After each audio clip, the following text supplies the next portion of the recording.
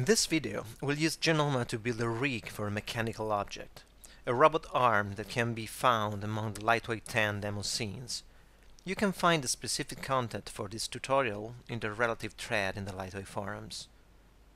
Let's load the object named Mechanical Arm Separated Layers. We have each independent part of the arm distributed in the layers. Let's ignore the base of the object in layer 1, since it will not be animated.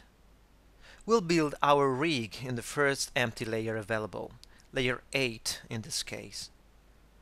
Let's leave layer 2 in background so we can use it as a reference. From the Genoma presets panel, let's choose Control 01B from the FK Controls folder.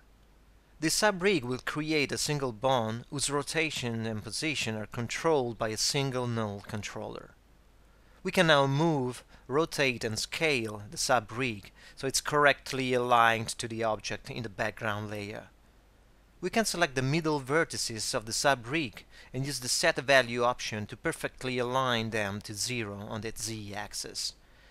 Then we can select the top vertices on top of the sub-rig and move them so the tip of the connector is about in the center of the disk that is part of the background mesh.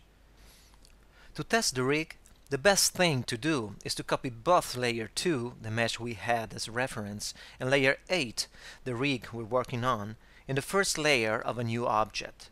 That, from now on, we're going to use just for the purpose of testing if any change we make to the rig is working fine in layout. Let's save the object and send it to layout. We can use the Create Rig tool and check the result. Rotating the control on the bank should now rotate the bond as well, and of course the object. In Modeler, let's go back to the first object, keeping layer 2 and 3 in background. We can now copy, move and paste again the sub-rig. We'll be using the second sub-rig to control the mesh in layer 3. We can use the new Axis Translate tool to move the selected sub-rig exactly in the right place, simply dragging a line from the base of the sub-rig to the center of the little cylinder we have in background. Now we can edit the sub-rig to match the background mesh. Let's copy the 3 layers. Delete everything from the first layer of the Mech Arm Whip object and paste in the new geometry and rig. In Layout, let's click on Update Rig this time. The mesh will be deformed in a very organic way, something we really don't want to happen. To get rid of this problem, we need to define and assign some weight maps. I will select one layer at a time and assign a weight map to each one of them. W01 for the first, W02 for the second, and so on. We want to assign the proper weight map to the sub-rigs. Let's select the main bond on the first sub-rig and assign the weight named W02 using the Set Skeleton Weight tool. We can do the same for the second sub-rig, assigning W03 to it.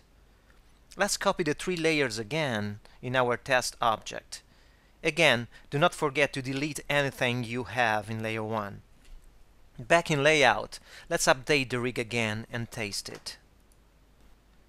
The weights have been assigned correctly, and now we have a rigid skin for the deformation.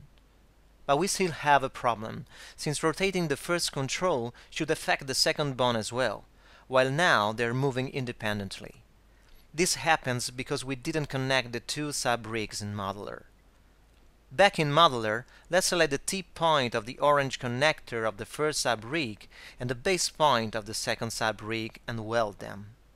We can now test the result in Layout, updating the Genoma rig and playing with the controls. Now the hierarchy is working properly. I will not describe the following steps since they're all pretty similar. Basically, you have to add the same sub-rig and adapt its position, orientation and scale to each object layer and connect them properly using the connectors. Of course, you will need to assign the proper weight map as well. We should always remember that Genoma is a rig modeling system, allowing any modeler tool to be used for editing our sub-rigs. It's very important to keep the object we're editing the rig in and the test object separated, since that way you will always have a one-layer object in layout, which is something required by Genoma when creating a new rig.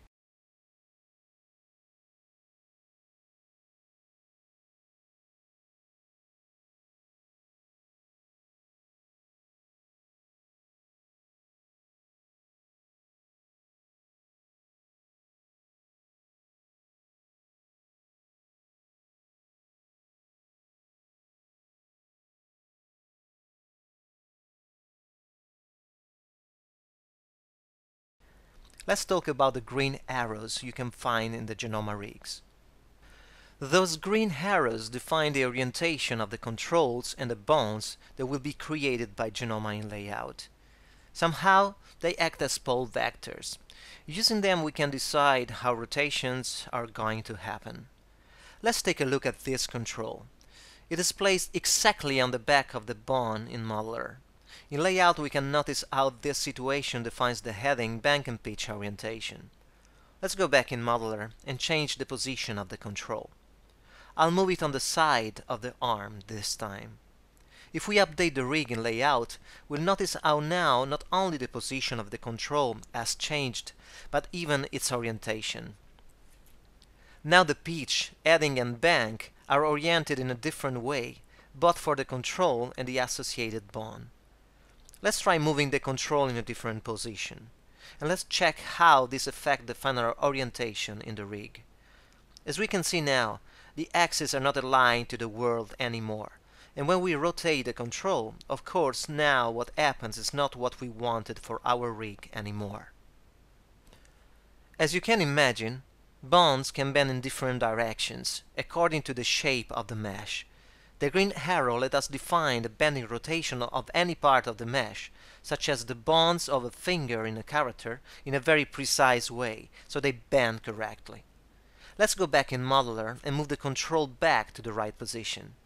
I want to show you how powerful Genoma can be, letting you do things that would be impossible to achieve with other rigging systems. Let's mirror the object and go back in layout. If we update the rig, now we'll have two mechanical arms rigged and perfectly working. Let's do more. Back in Modeler, let's rotate one of the two objects. Since we're rotating the whole rig as well, the rig created in layout by Genoma will be working perfectly, respecting the right orientation of all the controls. Of course, being able to use any tool we have in Modeler to edit the rigs gives us a lot of possibilities. Let's delete one of the two arms and apply a radial array after moving the object on the z-axis. Don't forget to select the object before applying the radial array and to delete it after the operation, or you'll get two overlapping objects. Back in layout, let's update the rig. Now you get 8 arms, all perfectly working.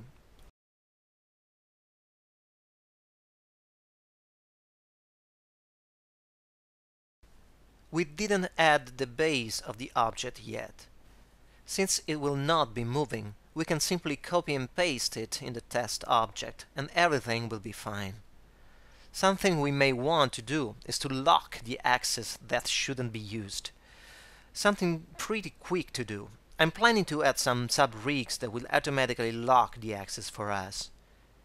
Genoma can really help making the creation of any kind of rig a very quick operation. Of course, there's a lot to discover about it, especially considering that it allows to literally model your rigs and save them as presets that can of course be adapted to any mesh.